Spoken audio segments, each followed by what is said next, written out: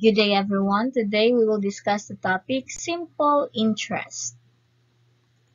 To start, let us uncover the objectives that we need to fulfill for today's lesson. First, we need to define simple interest.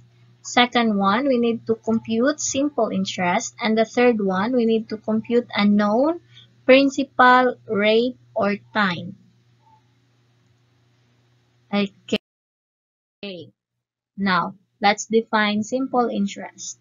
We have here the formula for annual simple interest, which is I sub s is equals to principal multiplied to rate and time, where I sub s is the simple interest, P is the principal or the amount invested or borrowed, R is simple interest rate, and T is term or time in years.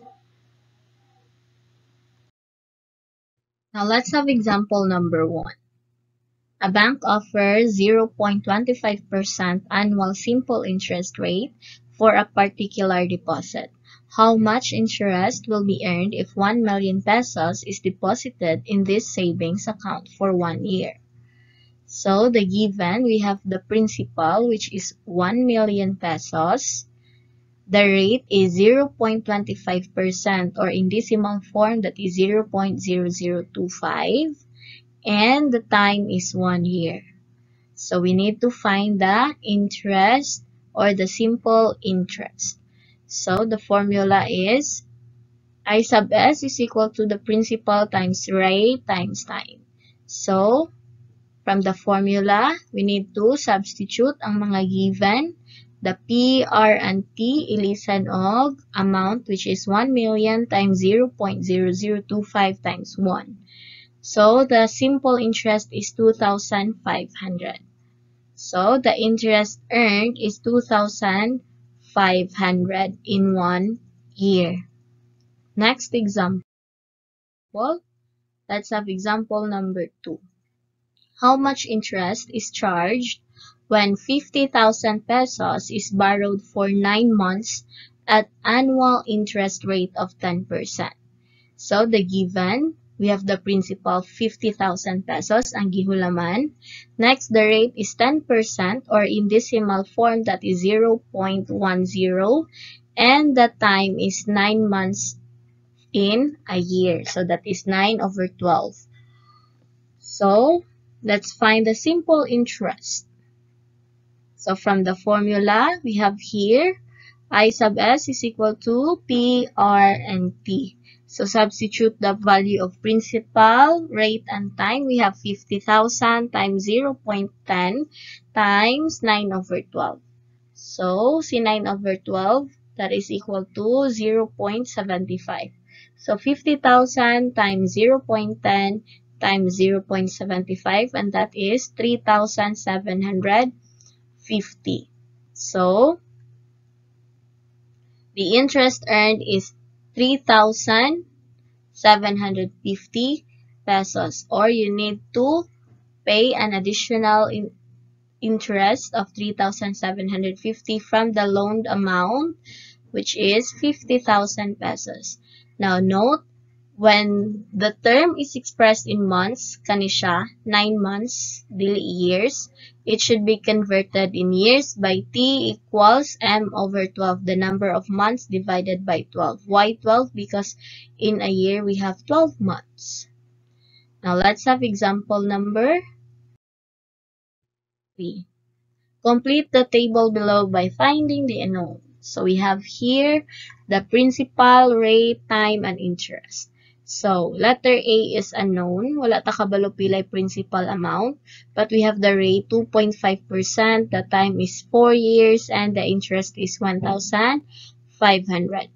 So the formula for this, or the unknown principal, can be obtained by P equals I sub s over or divided by rate and time.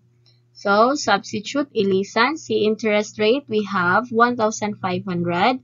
Si rate is 0.025 in decimal form from 2.5%. And the time is 4. So, we multiply 0.025 times 4 and divide 1/5 divided by the product of these two. So, the principal is 15,000. So, letter A here is 15,000. Letter B. The unknown rate sa letter B, ang wala na hibaw-an is rate. Can be obtained by, this is the formula, R equals I sub S over P times T. So we have 4,860, this is the interest. 36,000 is the principal and the time is 1.5. So we multiply that becomes 0.09 or it is equal to 9%. So letter B is 9%. Letter C, the unknown time can be obtained by. So sa letter C, wala ta kabalo sa time. Ang given is the principal, the rate, and interest. So pangitaon na to pila ka years. Okay, so the formula is time equals the interest rate divided simple interest divided by the principal times rate. So we have 275, maura man ang interest. Thus the principal is 250,000 and the rate is 0.005. So we multiply and divide. We have here 0.22 years or year. Now let's find letter D. Kani. Given si principal, rate, and time, ang interest ang wala. So, therefore, our formula here is this one. Means the simple interest is equal to principal times rate times time. So, i-multiply ra ang tulo. We have 500,000 times 0.125 times 10. And the product is 625,000. So, the simple interest is 625,000. Now, let's have example number 4. Example number 4, we have here, when invested at an annual interest rate of 7%, the amount earned 11,200 of simple interest in 2 years. How much money was originally invested? So, pila digi invest kung sa duha ka tuig nag-earn og 11,200 at an interest rate of 7%. So, naatay given na R equals 7%, which is the rate, or in decimal, that is 0.07. The interest is 11,200 and the time is 2 years. So, ang atong pangitaon is the principal. Pilay atong gibutang para mutubo siya 11,200. So, the formula here, we have P equals the simple interest divided by R times T. So, substitute 11,200 divided by 0.07 times 2. I-multiply silang duha and i-divide. So, we have here 11,200 divided by 0.14. We have 80,000 pesos. So, the amount invested is 80,000 pesos. Now, let's have example number 5.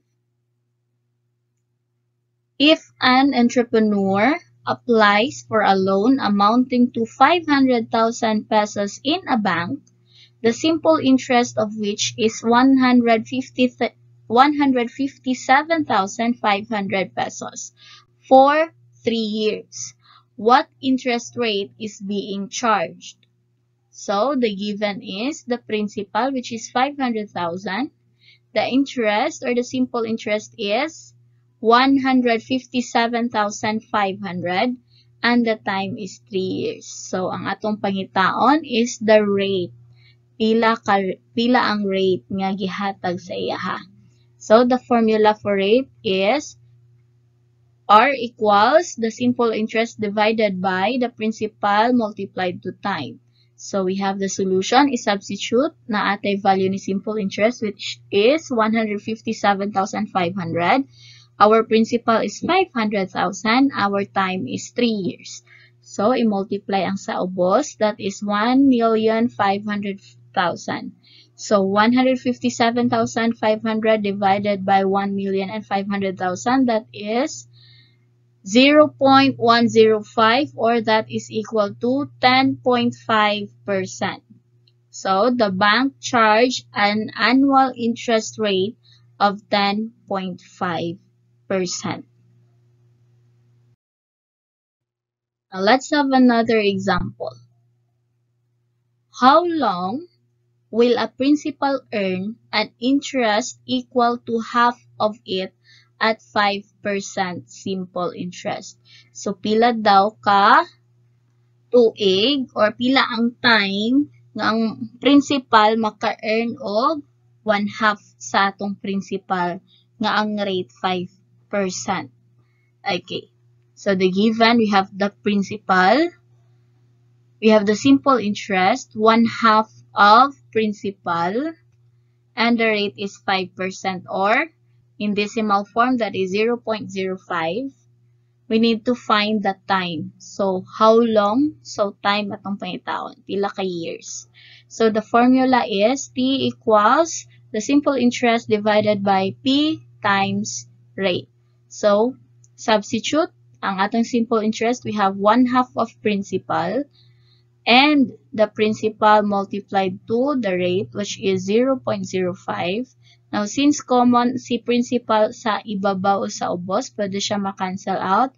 Ang nabilin, 0.5 divided by 0.05. Ganong 0.5 na because 1/2 is equal to 0.5. So, kung atong i-divide ang duha, we can come up to 10. So, the time is 10 years. It will take 10 years to earn an interest that is half of the principal amount. So, kung mag-invest ta og 1 million pesos, ang iyahang interest rate na gi-offer sa bank is 5%. After 10 years, makakuha na ta og interest na 500,000. Okay, that's all for today, everyone. I hope you learned something, and thank you so much for watching. And you may now enjoy your quiz.